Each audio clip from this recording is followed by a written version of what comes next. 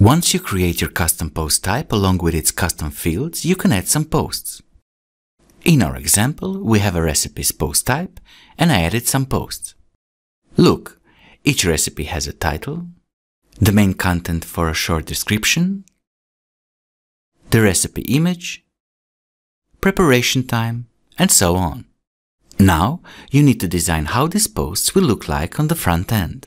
The problem is that the default WordPress output misses any custom fields and content, so you're stuck with a title and the main post body like this. No worries, we'll use Toolset to create one content template for displaying all our recipes. It's called a content template because you design the content part while your team defines the rest. Here's how we want our recipes to look like. To start, in the WordPress admin, we go to Toolset, Dashboard. In the row for the custom post type, click the button to create a content template. We are now in the content template editor. Here on the right, I will have one recipe post open so it's easier to follow what we are doing. Let's start by adding a container block. It allows us to group multiple blocks and then style the whole section. Look, in the right sidebar, I'll expand the background section and add a nice background color first so that my top section stands out a bit. Next, we want to display our recipe image to the left and our recipe information to the right. For this, we need columns, so I'll insert the Toolset grid block and select one layout. Don't worry, you can easily adjust the column width at any time, change the number of columns, and tweak other options. Okay, time to insert our first field. Let's add a recipe image. I insert the Toolset image block. And yes, we want to use a dynamic source.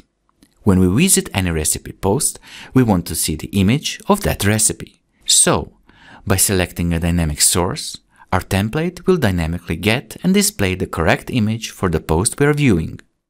We select the source, which is the group of custom fields we created for our recipes, and then the custom image field itself. And there it is, our image for the recipe. Nice! It's easy to style Toolset blocks. All the options you need are in the right sidebar. For example, we can use the border radius so our image has rounded corners, or we can even make it completely round. And let's add a fancy hover effect to the image. I simply adjust the size for when the hover happens. And when you're editing a template, you can use this drop-down menu at the top to select other posts of this type and see how your design looks like across different posts. Let's now take a look at the front end to see what we have so far. Here is one recipe post, and here's another one. Okay, the image is dynamic and things look good, but there are some things I want to change. I want to get rid of the title and the sidebar, and I want my content to stretch to the full width of the main container. The title and sidebar options are defined by a theme. If a theme is integrated with Toolset, you can change the main theme layout options directly in the block editor. For a list of themes integrated with Toolset, go to toolset.com, Documentation, and click Recommended Themes. In this case, I switch to the Document tab and first find the option for the sidebar layout.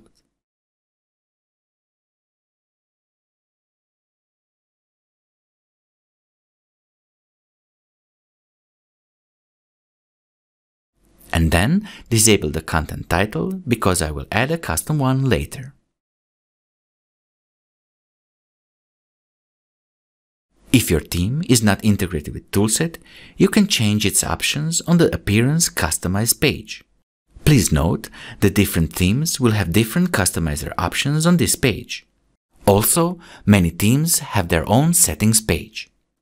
Okay, while we're here, let's change the background color of our site to white.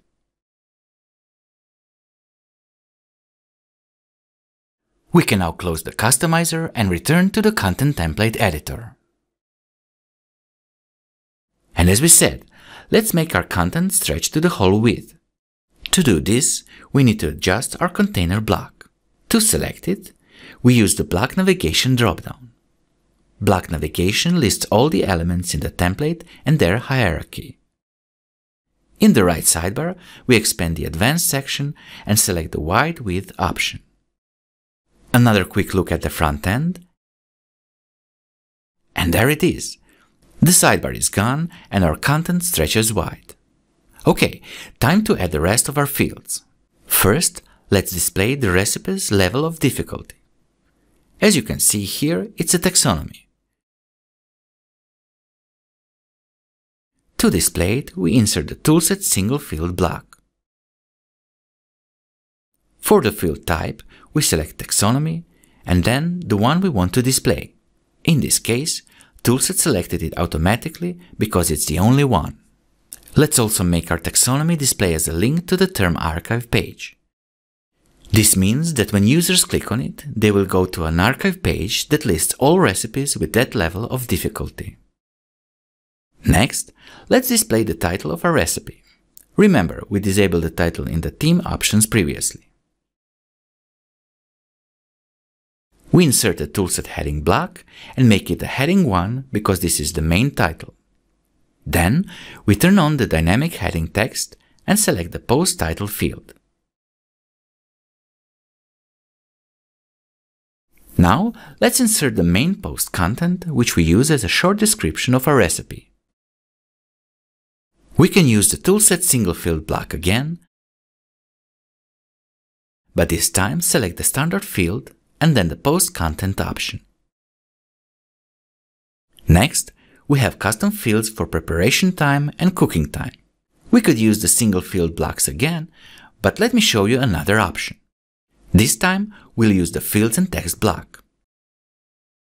As you can see, it's basically a what you see is what you get editor, but its power lies in Toolset's ability to display dynamic content.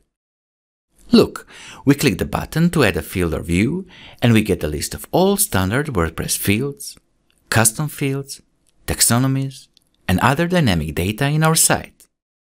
Let's insert our prep time custom field and select to display the raw value from the database. A raw value means exactly that. In this example, we get a simple raw number without a label or anything else. Okay, so we get a preparation time in minutes. And because we use the fields and text block, we can add a custom label and units and bold the label as well. We now insert the cooking time in the same manner. This time I will add the label first, insert the cook time custom field,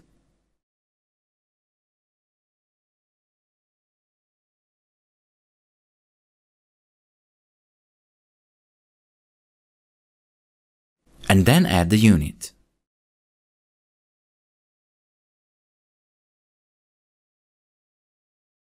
Okay, now let's display the recipe's ingredients. We'll add a nice heading first, so we insert the Toolset heading block and make it a heading 3.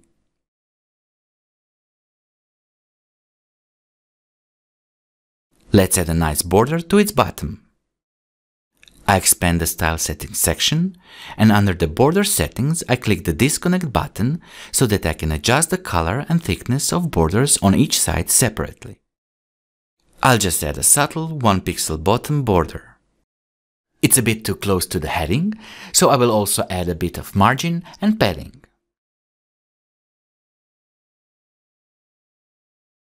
Nice! As you can see, our ingredients are actually a repeating field. It means we can have multiple values for it, which is convenient when you need to display a list of things. To display it, we insert the Toolset repeating field, and as the source, we select the ingredients custom field. Okay, we're almost done. We just need to add the cooking instructions. As you can see, it's a custom what you see is what you get field. Let's add a heading first. Of course, we use the Toolset heading block. Finally, we can use the Toolset single field block again and select our custom field called Instructions.